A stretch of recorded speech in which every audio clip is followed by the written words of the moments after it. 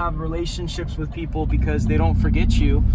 And whenever they need something from you or they need work, they're going to call you. You know, they remember.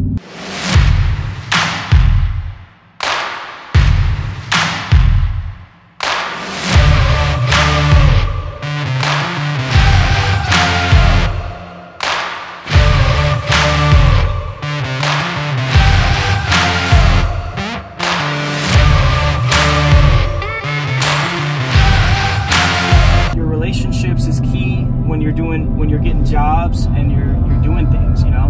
Make sure it doesn't matter what you're in. If you're in sales, it doesn't matter if you own a business, it doesn't matter anything that is action orientated and it's dependent upon your action and what you're doing in a business to get you results in order to make money.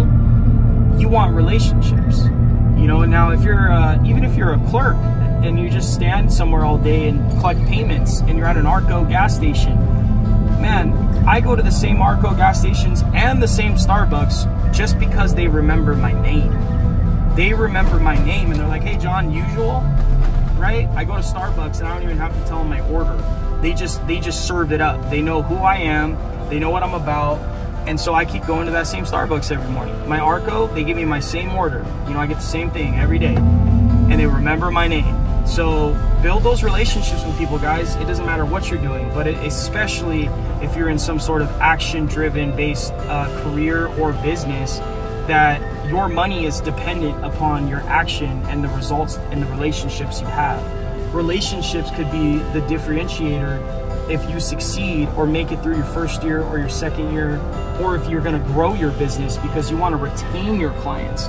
If you can retain your clients, then you're able to really win, because you'll have existing clients that are going to do business with you again year after year after year. And when you add those existing clients to your new clients, that's when you 10x, that's when you double, that's when you triple. That's why we, on a year over year, we did, you know, X amount, and then we 500x'd our company the following year, because we retained clients, we shifted our focus, we built new relationships, and then year over year again, we were able to double again.